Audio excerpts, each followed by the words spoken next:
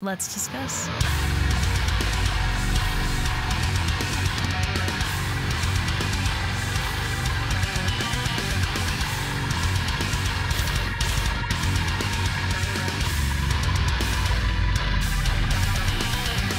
Hey everyone, it's Rachel back again with another video, and today I'll be checking out another new track off of Chelsea Grin's upcoming album Suffer in Heaven, which will be out on March 17th.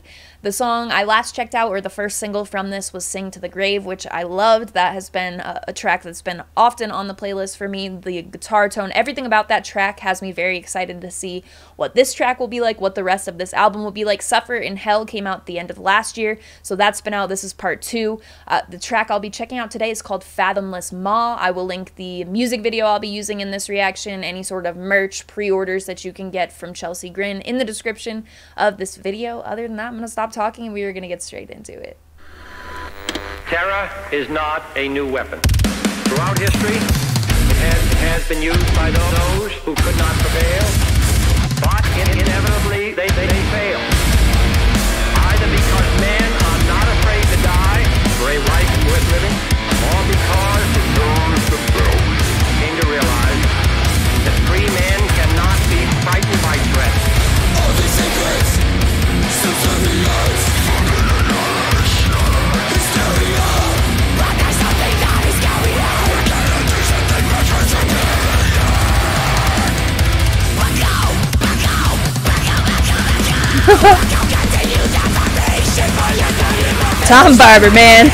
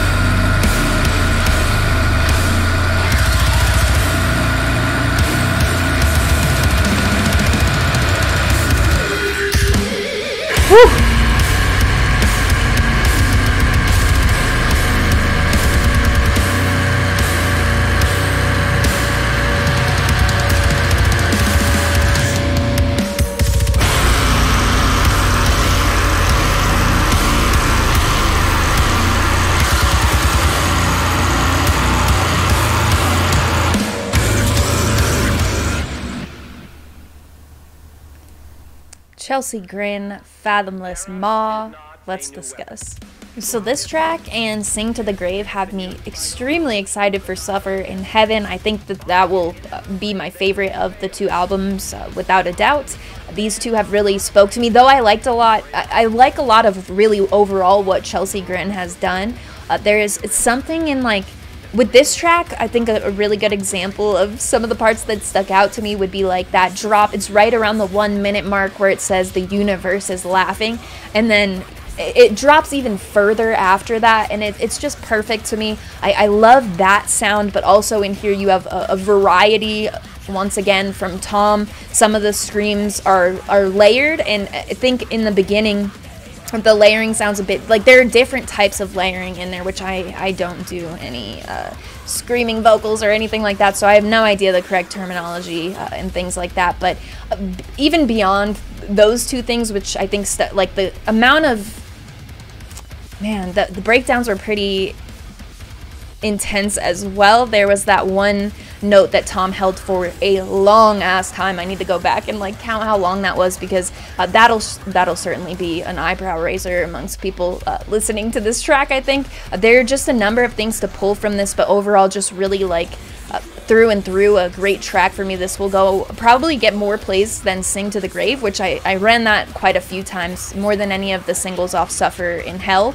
So these two are certainly running the most. I think I've listened to Sing to the Grave just about as many times as I've listened to Suffer in Hell in full, like the whole album, just that one single. So now with this one, to add to it, I'll be able to kind of dive a little bit further into that, see what the differences really are. I'd like to do that before Suffer in Heaven comes out in full, because I will surely be covering the full album on the channel after listening to these two singles, and then I'll have a better idea of like why I'm far more drawn to Suffer in Heaven versus Hell.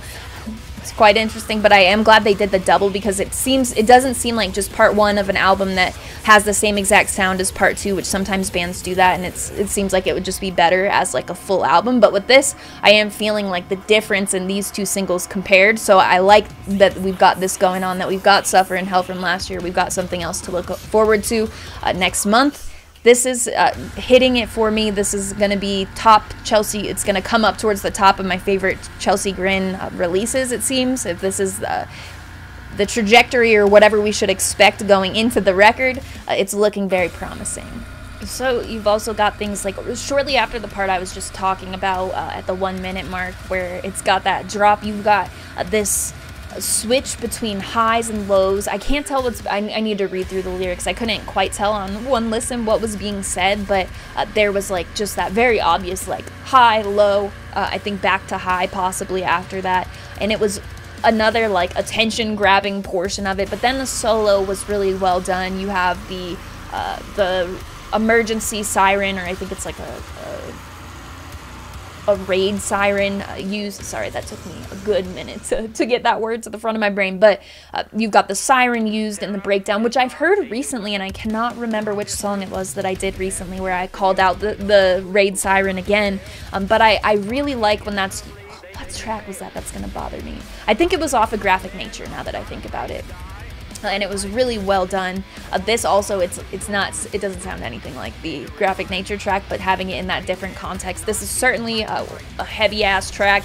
I'm keen to see what else will be on this record, because with Sing to the Grave, I felt like I was more drawn by like the guitar tone, some of those riffs, and that's not to say that it's not the case here, but I did feel like my attention had other things that kind of like pop to the front, which is really promising looking at two singles. Sometimes when singles come out off of a record and my favorite thing is pretty consistent, then that stays true throughout the record. But I feel like with this, you've got like vocal variety, you've got a lot going on here. Also, the videos are incredibly well done too. I'm pretty sure that this is like they're using the same actor from a different one of their videos.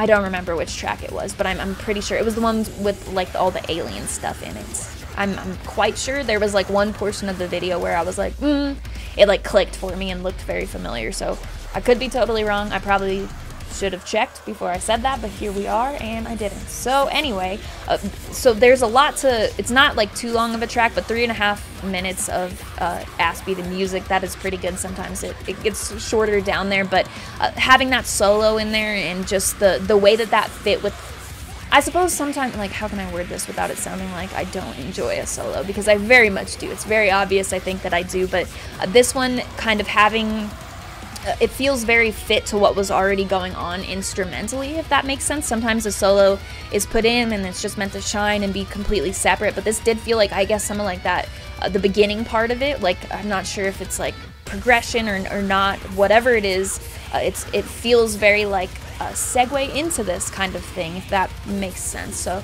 a lot to love about this track. I think this will, like I said, this will get, I think, the most plays from me of anything recently that Chelsea Grin has done. It has me very excited for Suffer in Heaven, which will be out on March 17th. That is going to be a great day.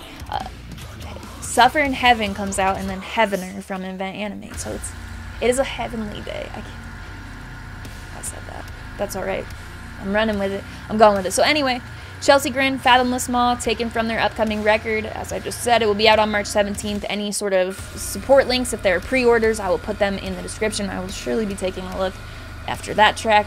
All their social media, the music video I used in the reaction portion of this, all that good stuff will be in the description of this video. You can also find my Linktree, which will have my Patreon that I've been working on. We've got our upcoming stream this weekend, which I at the time I'm recording this, we haven't finalized the poll with which day we'll be doing, but by the time I post this, we may have, I'm not sure, but regardless, that will be happening this weekend. Anyone who joins Patreon before the stream will have access to that unlisted link on Patreon, as well as whatever else is offered in the tier that you sign up for. So if you are interested in checking that out, that will be there, as well as the link for the Discord server, which is where the community for my YouTube channel is based. I love the people in the community. We've got music-related conversation unrelated to music as well, just a bunch of music lovers in a community. So if you're interested in joining, checking that out, that will be there, as well as any link that you may need related to my channel, my Instagram, Last FM, stuff like that. So as always, thank you very much for watching. I appreciate it.